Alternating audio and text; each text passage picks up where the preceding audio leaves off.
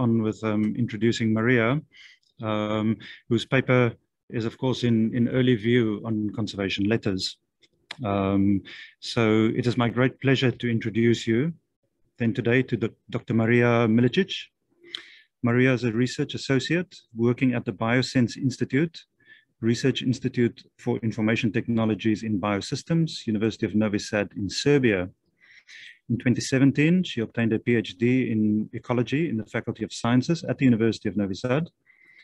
Her research activities are primarily focused towards the conservation of a significant insect pollinator group, hoverflies.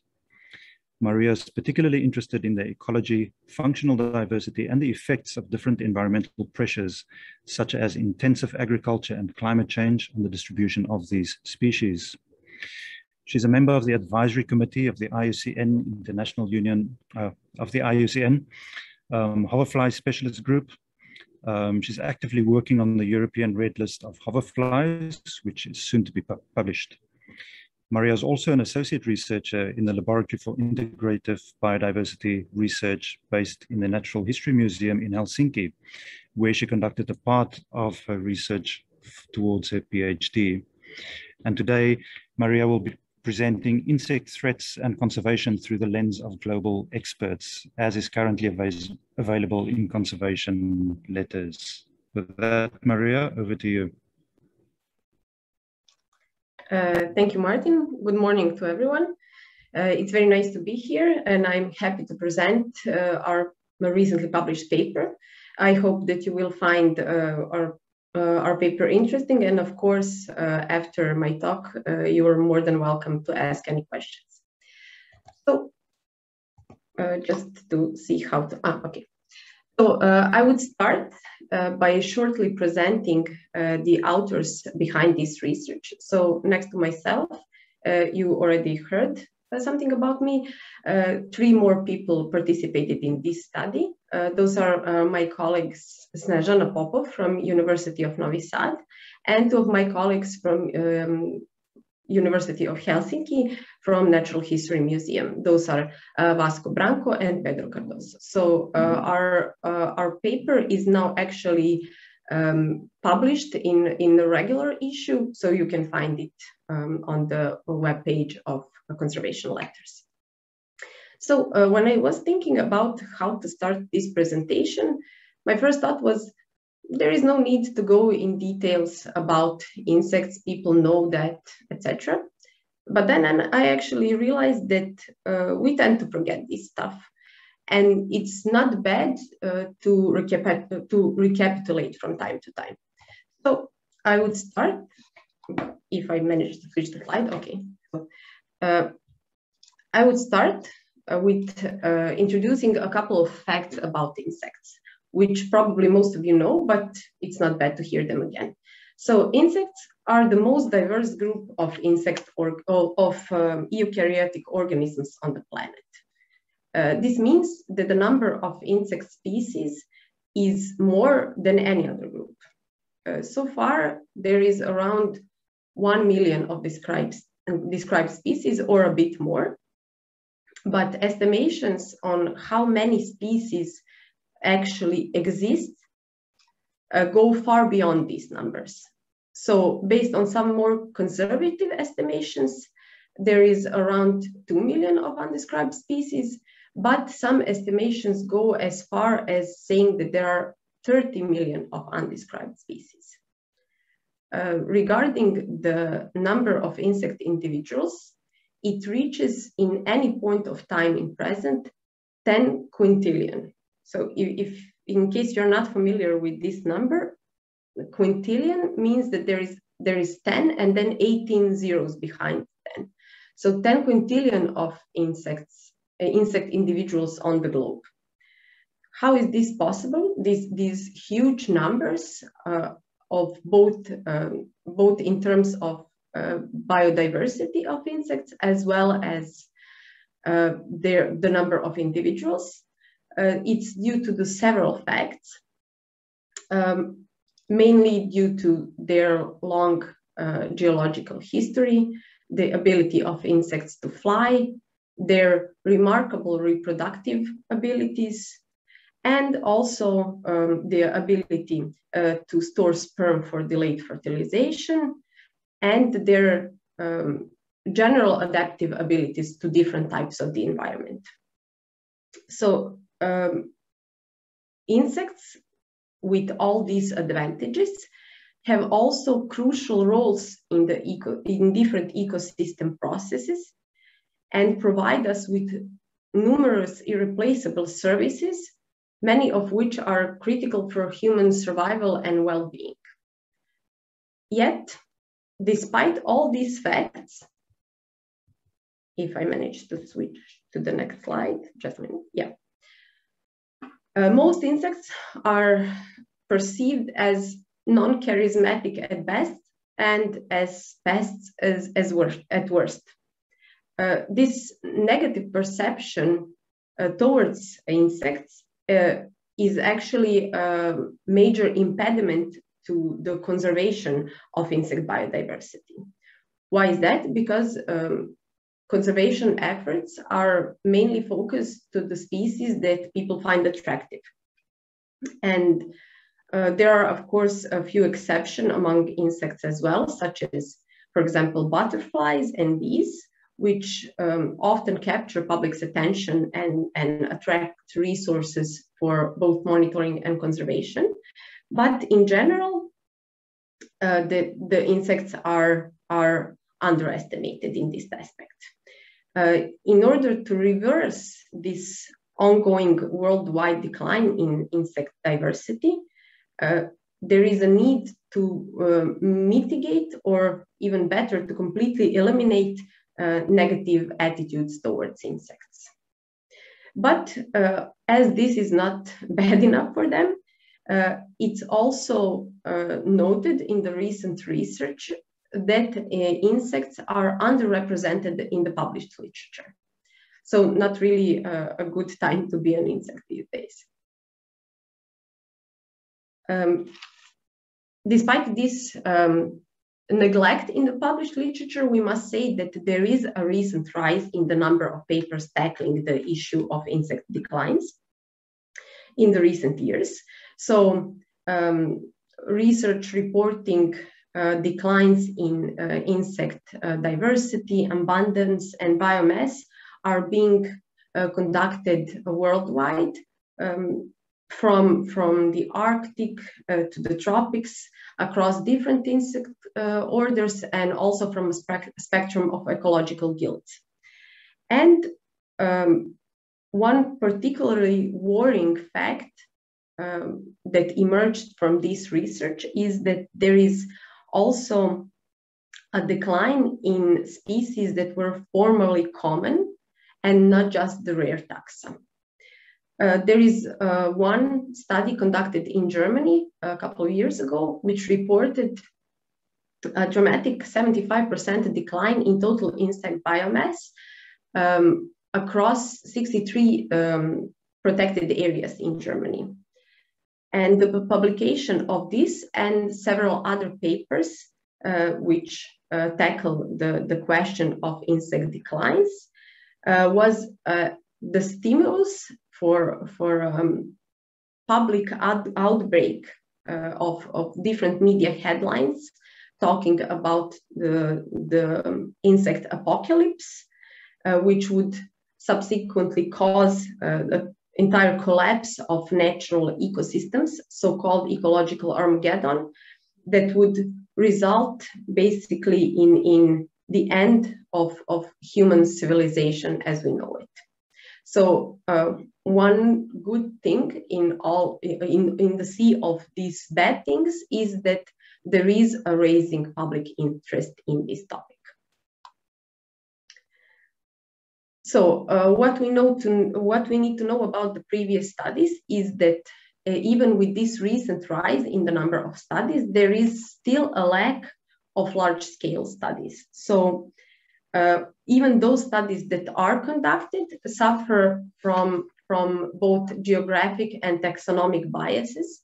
So regarding geographic bias, most of the studies are focused on the whole Arctic region. And if we take into account the fact that around 80 or even 85% of insects are found in the tropics and south-temperate regions, we can see why this can be a problem.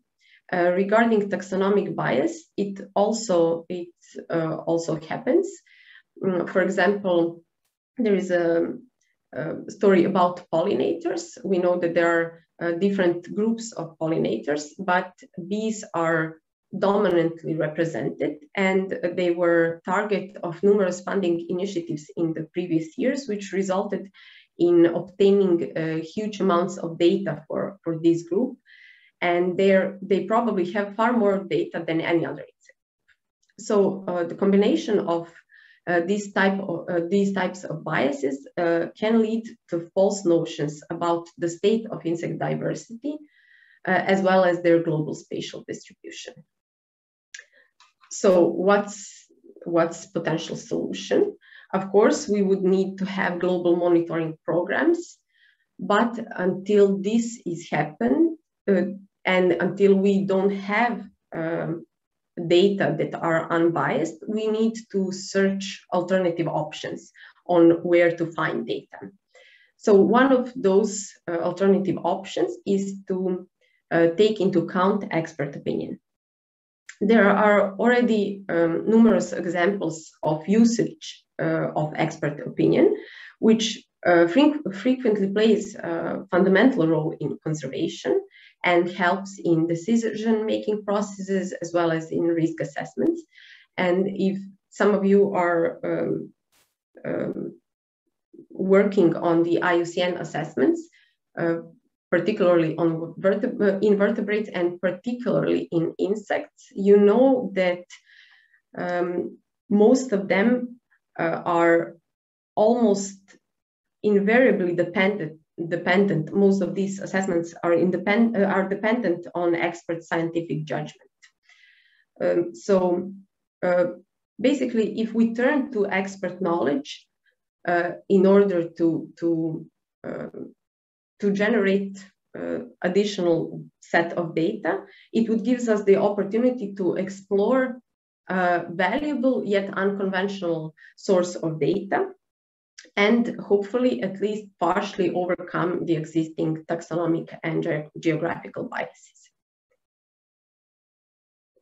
So finally, going to the particular aim of our paper, it was our idea was to use expert opinion in order to identify the most severe threats that are causing insect declines across different regions and taxa, as well as to identify the main conservation strategies that could mitigate insect biodiversity loss across the world.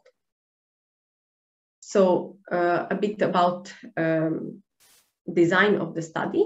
We created a Google form that contained 16 questions, which were related to demographic structure of the respondents, then 2 questions aiming to learn about biogeographic and taxonomic expertise of respondents, 2 questions about services and disservices that are provided by insects, then questions related to threats that are facing insect populations, as well as their current trends, questions about conservation measures and allocation of funds, and finally, supporting information. In order to ensure as broad as geographical and taxonomical coverage as possible, we contacted around 100 entomological societies worldwide and asked them to distribute the query among their members. And also we manually extracted around 3,000 email addresses from corresponding authors that published papers in the last 10 years in international journals, the papers that contained the word insect in either abstract keywords or in the title. So that was particular fun in this research. We conducted, in order to identify the possible influence of both the demographic structure of the respondents, as well as biogeographic regions and taxa on the answers provided. We performed Permanova analysis. And in the case that one respondent selected multiple regions or taxa in his or her answers, or that they filled survey multiple times, which was encouraged in the case that the respondents considered to have expertise across different biogeographic regions and taxa, and that answers would differ among these regions or taxa. So in order to avoid dominance of answers coming from the same respondent, we applied a weighted average, where the weight of each answer was divided by the number of queries which respondent had filled. Then this weighted average was also used to overcome possible imbalances in the number of answers coming from different regions or taxons. So the relevance scores were bootstrapped in order to obtain upper and lower confidence limits. And this procedure was conducted with all the data together in order to get a global representation of answers, and then separately for all 8 biogeographic regions and for all taxa that contained more than 10 answers. So the remaining taxa were grouped under the category other.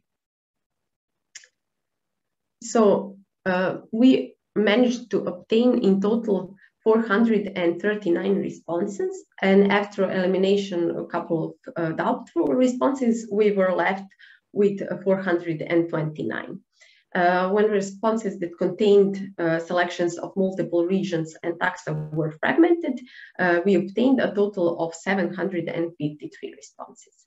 As for the demographic structure of the respondents, they were predominantly males, holding a PhD, researchers with more than 10 years of experience.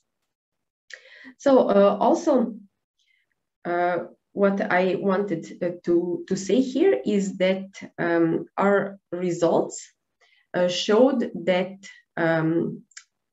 education played a role, significantly influenced the answers of our respondents. So all analyses were conducted in 2 ways. We analyzed all data together, and then separately answers coming from respondents holding a PhD versus answers from respondents with all others level of all other levels of education. So this set of results with fragmented by education can be found in supplementary material of our paper in case you want to check them. They were broadly similar with the responses when all responses were analyzed together. So as for the distribution of answers regarding biogeographic regions, there was a dominance of answers coming from the Western Palearctic, followed by the Neotropical regions. And as for the orders, the most dominant answers were for Coleoptera, Lepidoptera, and Diptera. So as for the threats, on this graph, you can see in this upper left corner is a global analysis, and then here, of course, separately based on biogeographic regions. So at the global level, the most relevant threats for insects identified by our respondents were agriculture, climate change, and pollution. Here we can see that the Afrotropical, Neotropical, Western Palearctic, and Nearctic region followed the global pattern regarding the 3 top-rated threats, while in the Eastern Palearctic, Indo-Malayan region, Australasian, as well as Oceanian region, residential and commercial development, so this blue bar, so residential and commercial development was among the top-rated threats. The most noticeable difference was in Oceania, where co-extinctions were marked as significant threats, as a significant threat next to those coinciding with the global pattern. If we look distribution of answers separately per taxa, we can see that for Ephemeroptera, Plecoptera, and Trichoptera, so the so-called EPT community, natural system modifications were selected as the most relevant threat. So, what is the difference between our results and results of similar studies? Although many recent research tackle the most common threats for insects, they don't provide their scoring. So they don't score their severity. Even the Convention for Biological Diversity, it recognizes the 5 most serious pressures, but it's not scoring their relevance. To the best of our knowledge, there is only one study that has scored the threats, but it was conducted for terrestrial and marine and freshwater, both vertebrates and invertebrates, but it didn't analyze insects separately.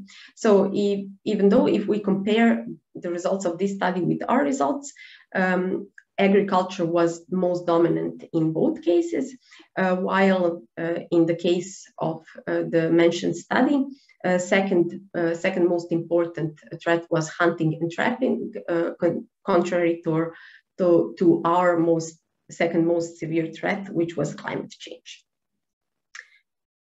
Here on this slide, you can see answers of the respondents regarding trends.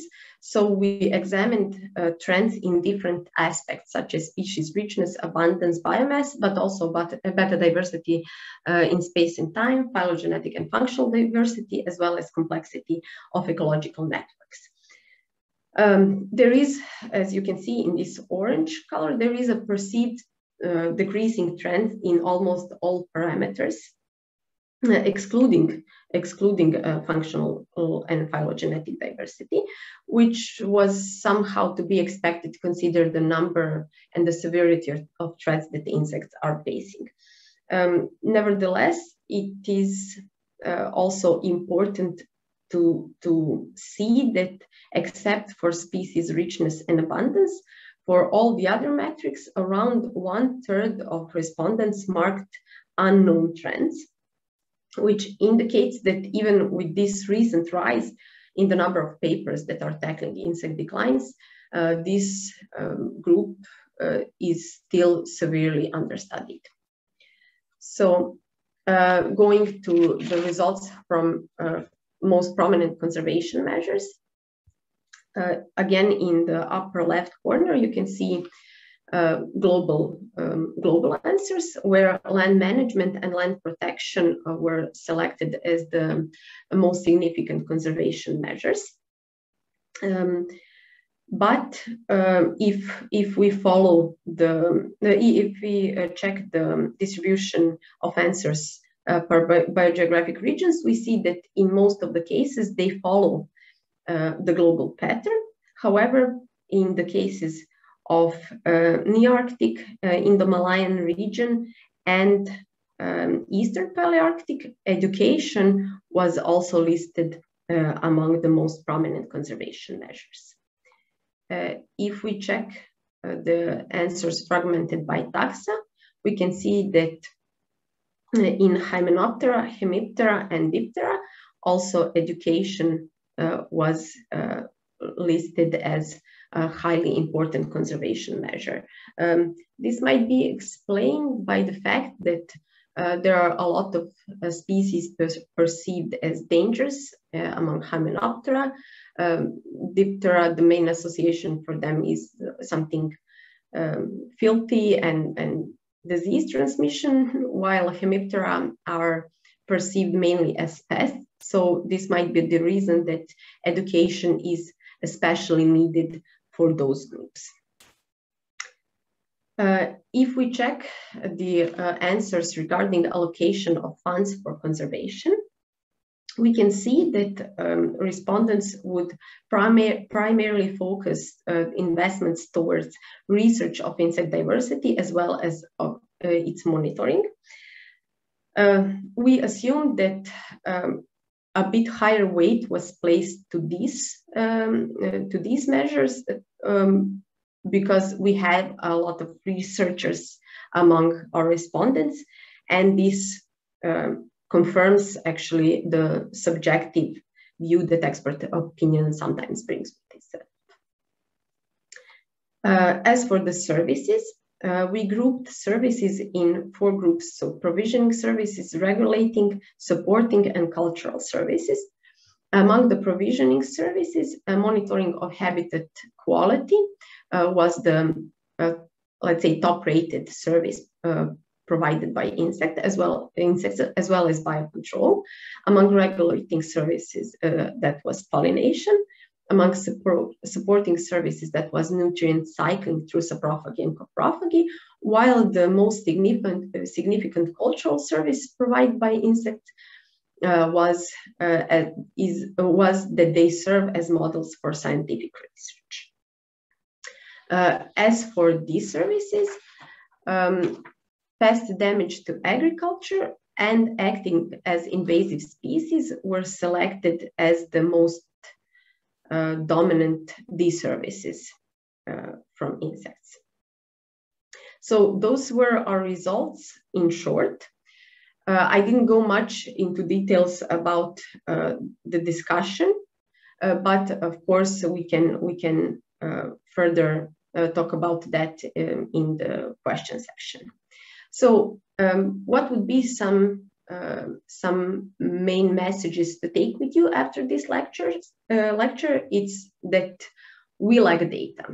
We definitely need to build monitoring program at the global level to monitor insect trends. And until that is possible, because of course it's not happening over the night, we need to use alternative approaches that would compensate the lack of data that obviously exists.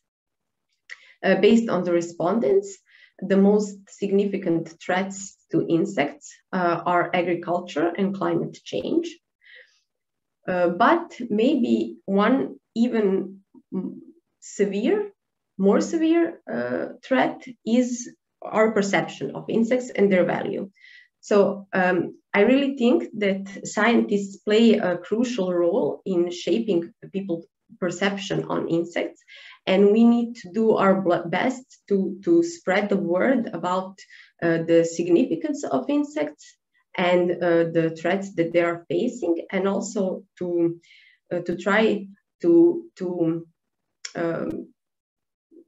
tell people what's going to happen if we continue to lose insect species. So one of the ways on how we can try to spread the word among the common public is to make our research results, let's say, possible to understand to broader public. And regarding that, I think that one of the easiest way to do that is to graphically represent the results. So here is an illustration provided by our colleague Jagoba, which he created to follow actually our article published in Conservation Letters, which summarizes our main findings, actually, that agriculture and climate change are the most severe threats, and that the straw of salvation for insects can be land management and conservation. So in case you would like to have these amazing illustrations following your work as well, I left Jagoba's email on this slide. And with this, I would conclude my talk, and thank you for your attention, and I'm open to all of your questions. Thank you. Marija, thank you very much for a very interesting presentation. You're welcome. I see we do We do have a couple of questions in the chat, but maybe before we go there, is there anybody who would like to unmute and maybe ask Marija a question in person to start things off?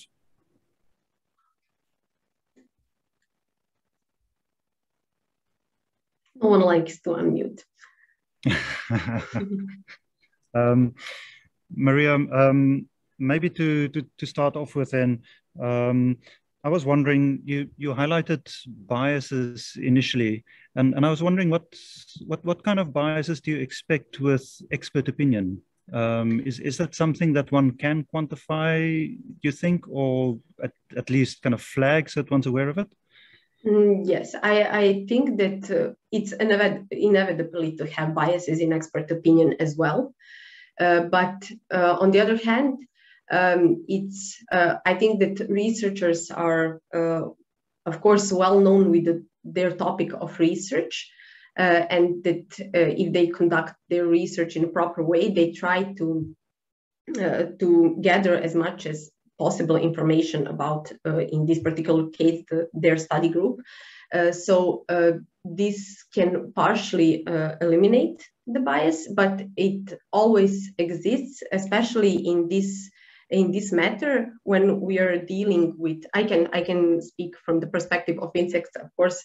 It may be different when scientists are dealing with vertebrate species, but due to this inheritable lack of data, I think that we are always struggling with that, and that we tend to have our own bias towards the propagating the need for future research and for providing additional funding for conducting research. So I think that that's the main bias that it was partially mentioned here, that researchers tend to focus mainly on providing resources, providing funding for future resource, or for future research.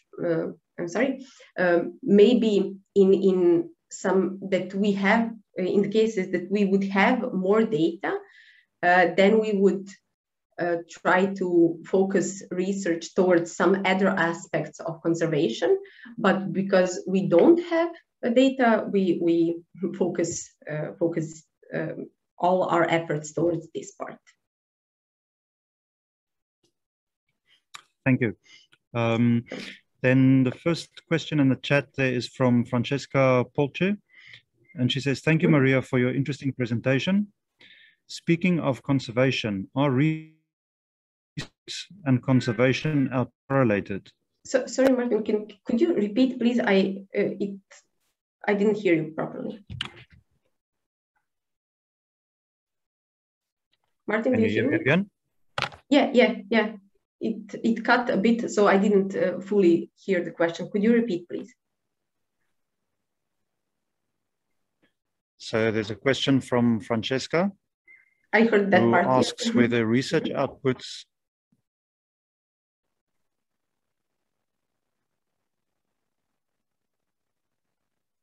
I don't hear you again.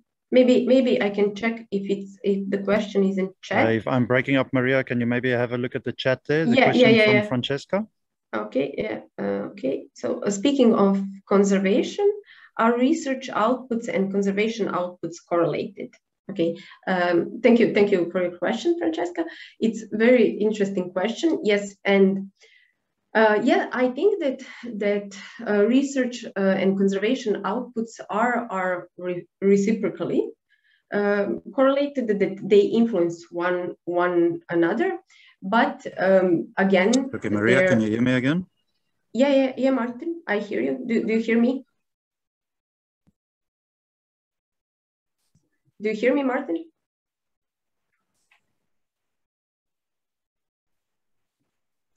Martin? Yes, can you hear me? Yeah, I can hear you. I already read the question and started answering. Is that okay? Okay. Yes, okay. Please go ahead. So I think that there is a bias in this aspect as well, because it can happen that for certain regions, we lack published studies, but conservation efforts might be in place. So that there are examples of conservation efforts, for example, from woodland trust across the world. But there is a lack of published studies from specific regions. The possible explanation for this is that it might be difficult from authors coming from underdeveloped countries to publish in top-rated journals, but these countries might have very high levels of biodiversity as well, and then conservation efforts are focused towards these countries, but the publishing of research from these countries is lacking. I hope that I managed to answer the question of Francesca. If I wasn't clear, please.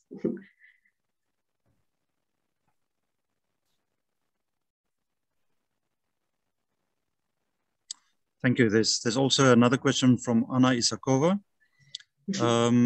who asks, are other forms of conservation literature, such as modern textbooks, following the same pattern as scientific journals and articles? Okay, thank you. Thank you for your question. Yeah, I think that, of course, there is a relation between published literature, scientific literature, and those facts that are published in modern textbooks that are used in the field of conservation. But I recently saw a paper that actually says that there is a bias here. Again, if we observe the number of, it's similar like in research, it's unequally represented. If we take into consideration the number of vertebrate and invertebrate species, there are far more vertebrates are far more represented in scientific research. Also in modern textbooks, it happens that there are more examples on vertebrate species. And also something that is maybe worth highlighting is that in these textbooks, we often see more negative examples than the positive ones, which in my opinion might be good to change, because we should be guided by following good examples. So maybe it would be worth increasing the number of good examples in textbooks. It's also very, very important to have proper textbooks on conservation, because they are shaping the future scientists and researchers. Yeah. So Marija, I've got another question for you. I think you made a great effort to get global responses. Sometimes one sees so-called global reviews, and then they almost lack input on a continental scale. Like, you know, from Africa, there's maybe one data set contributing or something like that. So your coverage is quite good, I think, is my perception. But are there specific areas where you really feel that your findings could have been strengthened by having more input from particular regions? Yeah, I could, if I go back to this, sorry, just shortly going back to this slide with presentation of the number of answers, sorry. It's more illustrative, so here it is. Yeah, of course, our findings are also biased towards specific regions. Again, there is a dominance on the whole Arctic region, but particularly I think that we lack answers from Oceanian region. So we had only 10 answers from this particular region. Of course, if we observe the size of this region compared to some others. It also has to do with it also plays an influence, but still, I think that it would be good to have more answers from this region. And but something that it's quite good, I think, is that we had fairly good representation of answers coming from the neotropics, which was actually higher than I was originally expecting.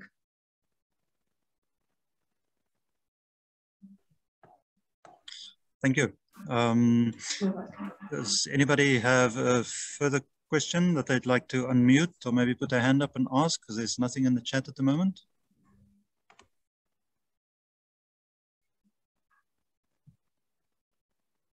Maybe while we wait for that, I was wondering, you had the slide where you compared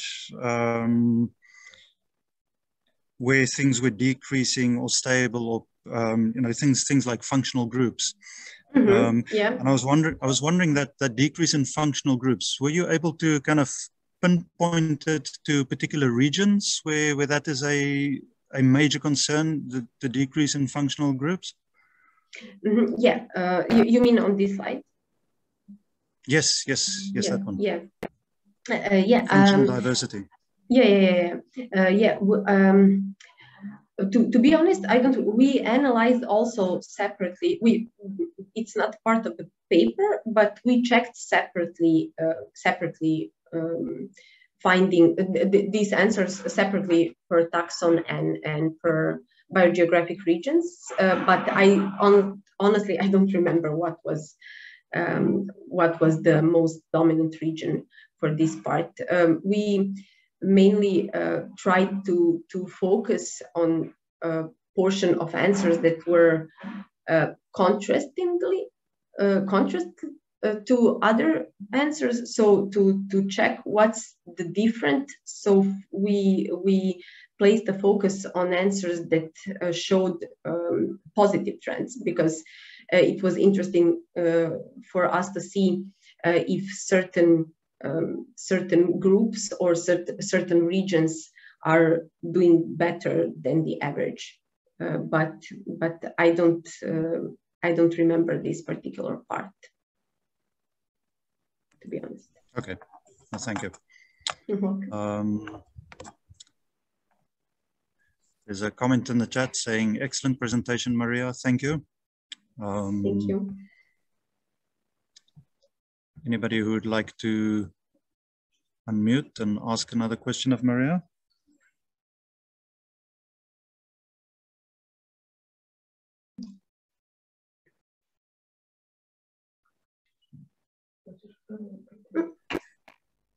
The feedback that you got, the responses, Marija.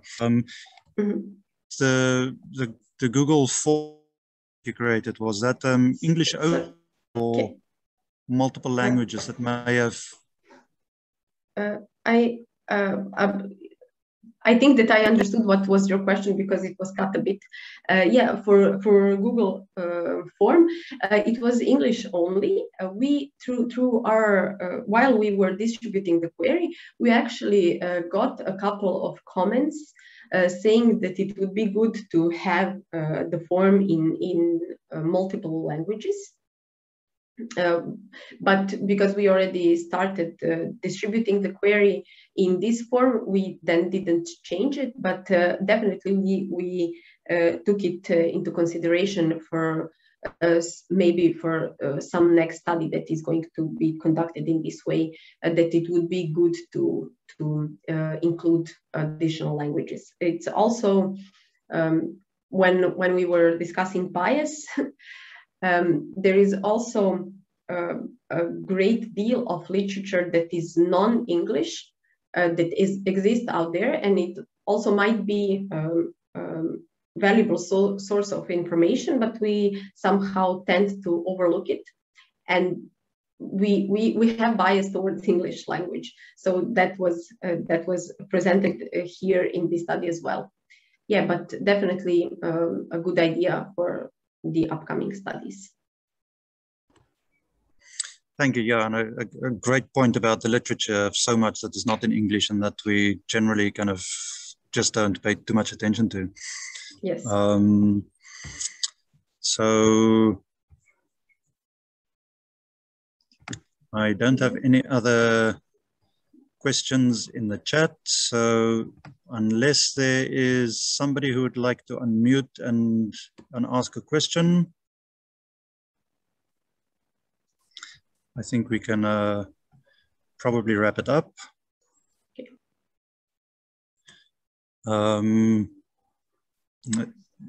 Message is coming in saying, great seminar, Maria, thank you.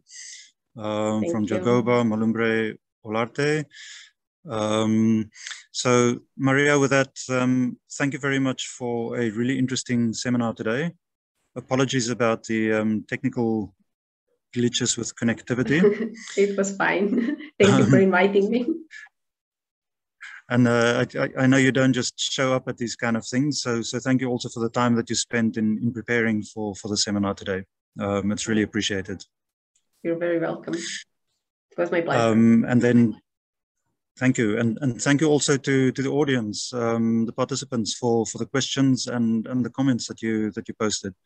Then just a reminder that you can visit the SEB Emerging Issues in Conservation page for a list of upcoming presentations every Wednesday during September, and the October schedule should become available soon.